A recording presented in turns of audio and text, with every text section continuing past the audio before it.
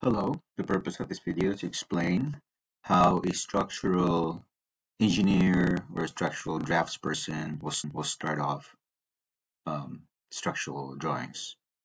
So when the structural person receives your package, he or she would open it up and he would or she would find all of the necessary files for your plans. So let's say preliminary site sections were open.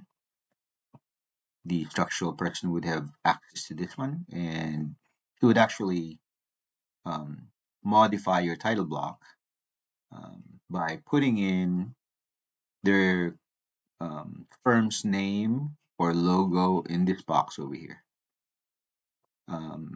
So let's try to do that.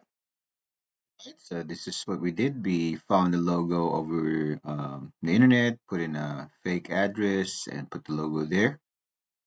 He will leave everything as is, but change the name um, of the sheet to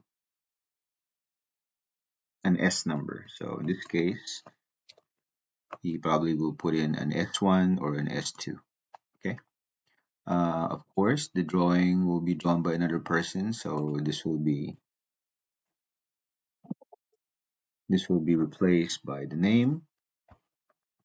Let's say ABC, and all the dates will be changed also as well. So we can change it to 03 and then 05/2023. There you go. Okay. So, and what he's going to do is he's going to make all these drawings light. Okay, because if you preview this, these drawings are dark. All right.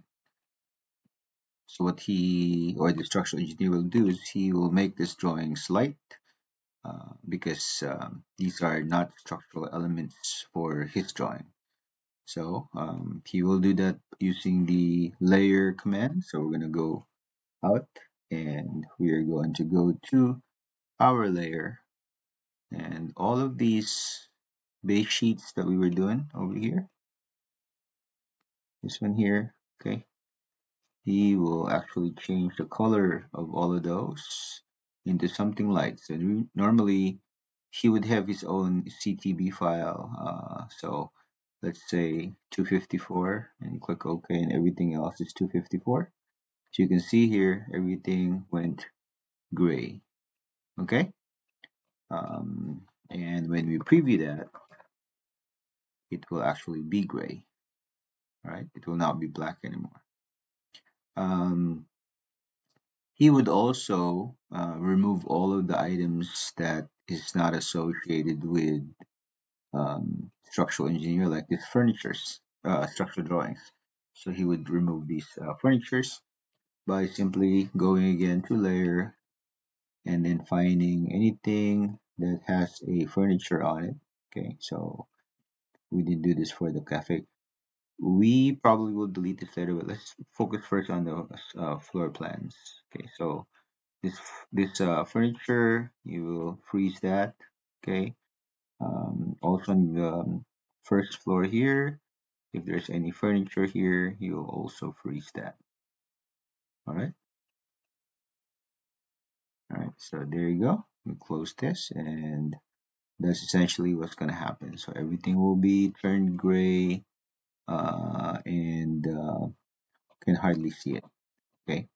Now let's do a preview because I noticed something that the stairs are printing black. So depending on what that line type is, or that I believe this is colored yellow or something, we still need to fix that. So this one is still black, so something's wrong with that drawing. And this one too is black, so something's wrong with that drawing. It may be on a wrong layer. Okay. So that's something that needs to happen. At the same time, he might also do a selecting all of the first floor and second floor, and then assigning a CTB file, color of that tin. Okay, so 254 is really grayed out. Let's do this using a page setup, and we're going to do and modify. Okay, and under here we're going to click this, and you know what, we're going to click save as, and then we are going to do ACAD S for structural. Okay, and then we're going to go to ACAD, I mean 254, and on 254 the line weight is 0.15. We're going to make it maybe zero point 0.1. Okay, and then the screening is 100%, dithering is on, grayscale is on, use object color. I believe that's it. To close, and then click OK, close, and then we did that for A1. Close again. Okay, let's now try to check for preview. And oh, he doesn't. The structure will also try to delete this the solid hatch. Okay, so if there's a problem like this, he would, the structural engineer in charge would actually open the extra file, and the extra file is this base extra. I guess it's not open yet, so he will go to the folder where everything is in and open the reb file, and he may also do it this way. He may select everything and change it to that, because it's not important to him. He's going to overlay something, so he may just do something like this.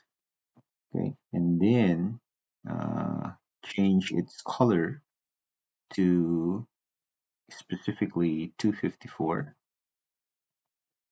Okay, and then everything now is um,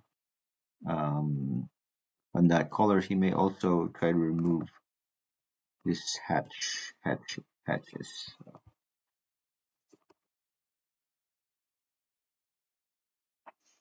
Let's just do this on one file, and we should do that.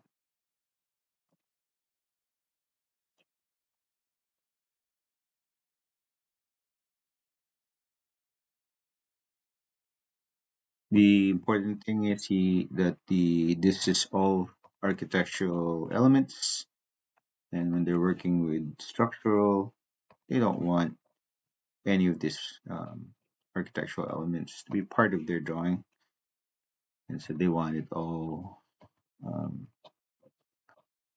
Okay, and then simply save that, and then go back, and then force these reload here.